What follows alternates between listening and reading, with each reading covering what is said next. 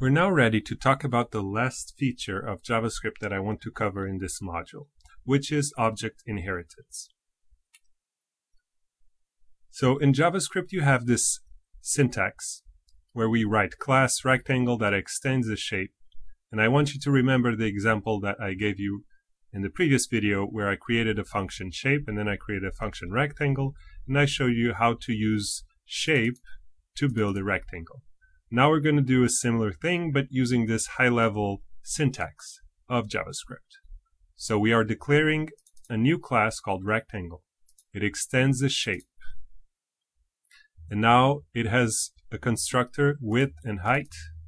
Note that we are defaulting the x and the y. We're not providing x and y, just for the sake of simplicity. So we're initializing the x and y to be 0.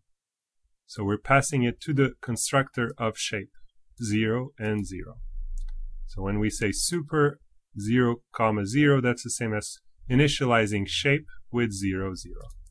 Then what we do this dot width and this dot height, and we update both. Right? Same semantics as before. Then we create a new rectangle by doing new rectangle and passing the width and height that we want. And we can still use a method from shape, translate, and pass 5 to 6, which will shift and update the x and y fields of a shape that are defined also in a rectangle. Okay, so this is the behavior that hopefully it is intuitive for you. You already understand class extension, I hope. But if not, you are going to, by means of translation, by means of breaking down this code into simpler terms with what we've learned so far. Before we do that, I'm going to introduce a very crucial feature that is actually behind the capability of inheritance of JavaScript. And as you will see, it's a very simple feature that allows us to have the same expressiveness as you would in something like Java, the programming language, not JavaScript. Okay. So let's look at this example. We are defining an object called animal that has a length and width fields. And I can write this object with the literal notation, right? I write brackets and then in under quotes the field names and then the values of each field separated by a comma. And then I can look up with the bracket notation, also with the dot notation is also possible. But I wanted to make this example, I took this example from the paper Essence of JavaScript. So what is the example doing? So I'm creating length and width, and then I can assert that length is defined and width is defined and foo is not defined. All right, so this is the first example. I invite you to copy paste this into your browser. So for instance, in my browser, I can always access the interpreter by doing Control-Shift-I. That brings up this very nice window. And I can clear it. I don't know how to clear it. Maybe pressing here. Yes. Okay. And then I can copy paste the examples, for instance, like so. And do animal.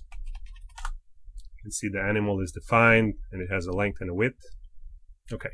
And now I can declare another field called another object called dog. And now I want to say that the dog inherits from animal. What I mean by inherits means that it's going to have all the fields that are defined in animal by omission. So if I define var dog like so, and I use this special field called proto, I am linking dog to animal. Okay, and I'm linking it such that if I do dog dot length, it is defined and it is still 13, right? And if I go to animal and I do length equals 20, and I do dog.length. Note that it is now 20 on dog, but I updated the length of animal. Okay, so by omission, because dog is linked by the proto field to animal, if I update the length in animal, I also update it in dog. So what happens if I update it in dog? So now I'm going to do length to be 30.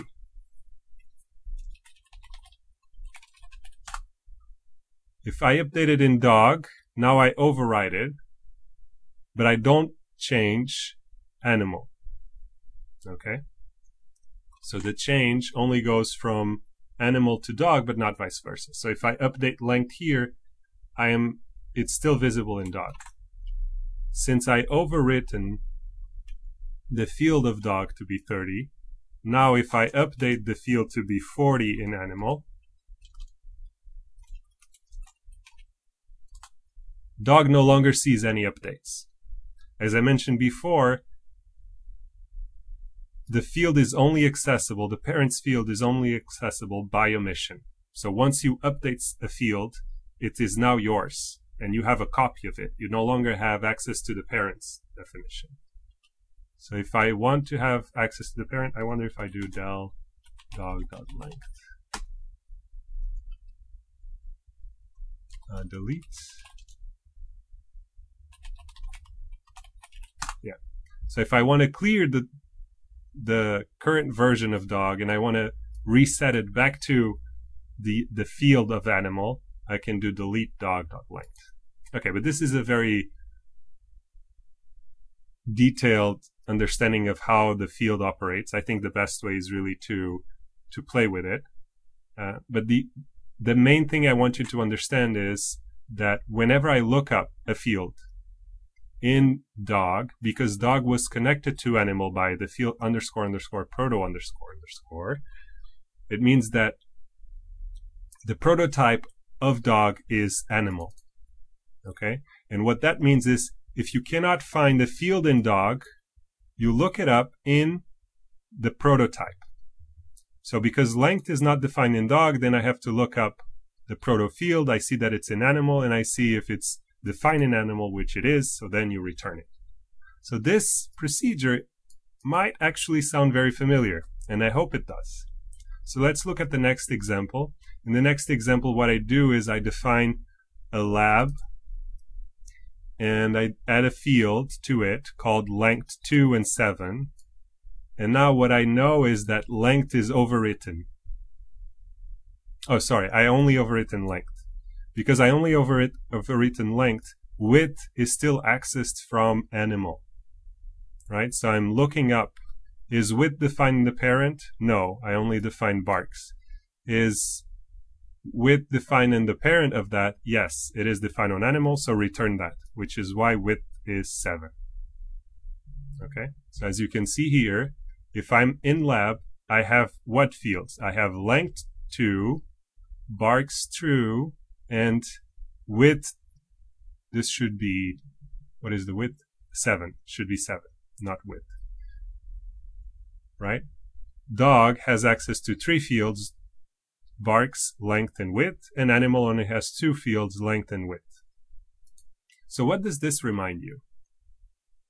Yes, it reminds you of environments, the environment structure that we learned for Racket, right? And that is, we can still use the same example that we saw before, figure 3.1 of the SICP book. And what you will note is that I can recreate this structure, this tree structure, in JavaScript by using the __ proto field, where I link what was before a frame is now an object to a parent frame, which before was a frame but now is an object. Right? So now the boxes mean objects, and the arrows are references __ proto. Okay, to recap, the object structure of JavaScript maps exactly the environment structure of Racket.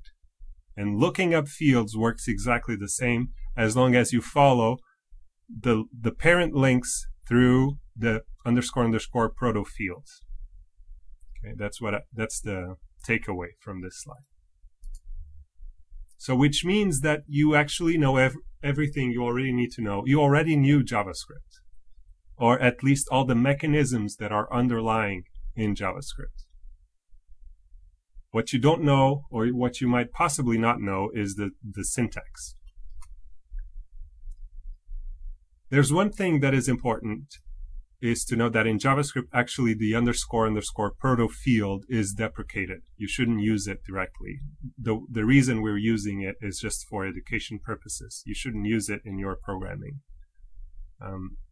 So there is a get prototype of and set prototype of, which is actually equivalent to using __ proto, but we are using it because that's what is in the paper essence of JavaScript, which I hope by now you've already read at least the abstract and went through a few pages.